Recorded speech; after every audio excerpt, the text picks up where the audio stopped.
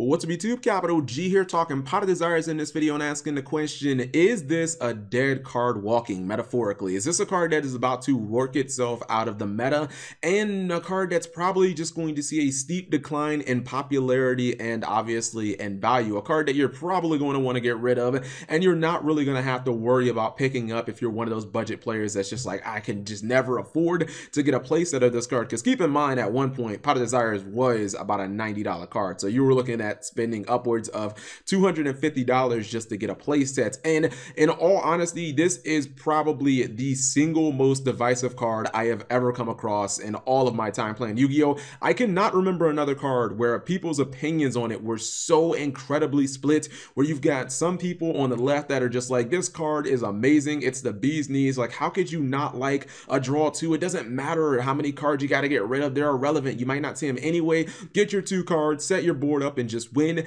And then you've got other people that are just like, no way, Jose, sometimes you banish the wrong things and you can't win, it can mess up your plays, just, you know, play other draw cards. And, you know, I've been on both sides of the fence, but I guess I'm kind of in the middle. Like I won't run into my Dark Magician because I acknowledge it's easily one of the best cards that Konami printed all last year, one of the most powerful cards in the entire game, but I tested it and there were certain times where you'd banish like the 1 copy of Illusion Magic, or you'd banish both of your Dark Magician, excuse me, 2 of your 3 Dark Magicians, and it's like, I can't fucking win with 1 Dark Magician and Dark Magicians. Like, how am I supposed to go in to my rank 7s? It's just way too difficult. And you guys know, with Raging Tempest right around the corner, I think we're about 3 weeks out from Raging Tempest being legal at like premier events, YCSs, and the regional circuits, it is going to drastically change the meta. And you guys pretty much know what I'm getting at, but it's not just Zodiac Beast. Like, people don't understand that between Raging Tempest and Fusion Enforcers, which are basically coming out within, you know, a couple of weeks of each other,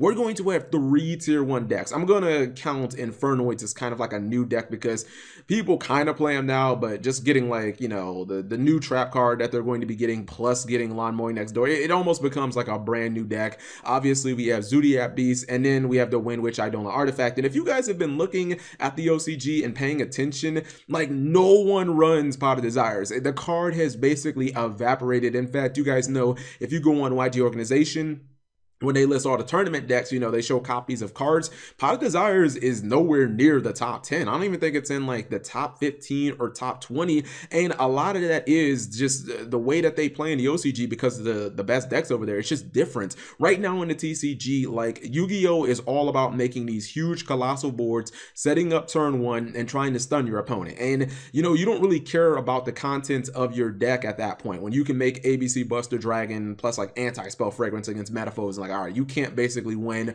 Or you have a big DDD field of Siegfried and Crystal Wing and Titanic Galaxy with like a Vanities, and your opponent can't really do much about that. But Pendulum Domination is really only going to be able to shine for just a couple of weeks. And when these new decks come in, like, you know, Zodiac Beast and Wind Witch Idolin Artifacts, like, these are not decks that are playing Pot of Desires. And the thing is, even if the TCG doesn't follow suit of the OCG, right?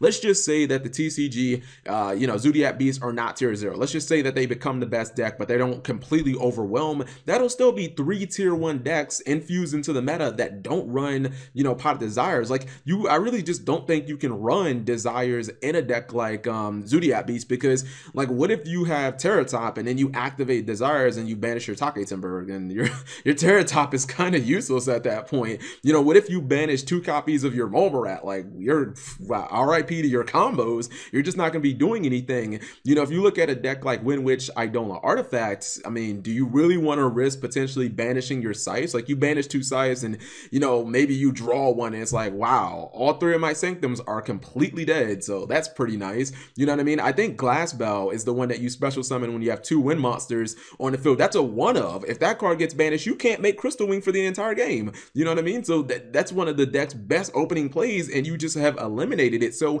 you know, guys, I'm wondering about Pot of Desires, and I think that this is a card that honestly, it's kind of crazy because this is a card that, you know, a few months ago was almost $100, but I really think that this card is going to potentially work itself out of the meta. Like I could honestly see this card dropping to like maybe $25 or $30, like definitely under 50, because you're just going to have so much of the Raging Tempest decks and the Fusion Enforcer decks that just don't run it. If Fluffles take off too, that'll just be another deck. Like Fluffles have so much searchability through, what's it called? Toy Vendor and the drawing there and the popping and the searching through Fluffle Dog, Fluffle Bear get you cards. The card I can't think of, Fright for Patchwork, or is it Fright for or Fluffle? Fright for Patchwork, yeah, that's the card. Like there's so much searching and consistency inherently in Fluffles. Like they would never even think about running a card like Desires that might banish a couple of copies of their poly, and then, you know, they can't fuse. So you guys let me know what you think. Pot of Desires is definitely still an amazing card. I just don't think it's going to be that much of the meta. And if you look at these future OCG decks, guys, that are coming out of these new sets, like none of them run it. So I could be wrong about this, but this is just something that I wanted to get other people's opinions on. Like, what do you guys think? And do you think that the value of Pot of Desires is drastically going to drop? And I think that's, you know, probably a good thing for people who have not been able to afford this card. I mean, it's been out for a while. I think it came out in August, if I'm not mistaken. So the card's been out almost 6 months. You know what I mean? Like budget players should be able to get the card at this point. So you guys let me know what you think. Leave that in the comment section below. Thank you guys for watching. As always, subscribe if you have not already.